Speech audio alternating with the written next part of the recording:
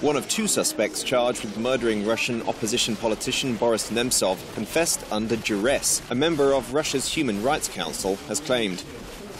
Andrei Babushkin says he saw numerous wounds on the body of Zaur Dadayev when he visited the suspect on Tuesday, indicating he could have been tortured. Authorities in Moscow say Nemtsov was gunned down by radical Islamists, motivated by Nemtsov's condemnation of the Charlie Hebdo massacre in France. Opposition leader Ilya Yashin has called that claim nonsensical and says that it is being used to deflect attention away from the Russian government's role in Nemtsov's murder.